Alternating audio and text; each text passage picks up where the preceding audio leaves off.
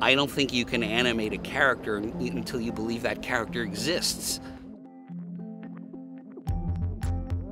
Sense of play leads to a sense of imagination.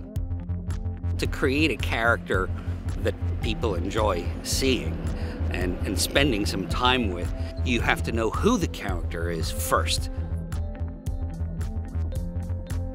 If Pocahontas smiles, she might be smiling because she is at one with nature.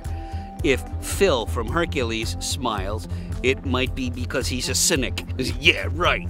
But they're both smiles, but they're two different characters.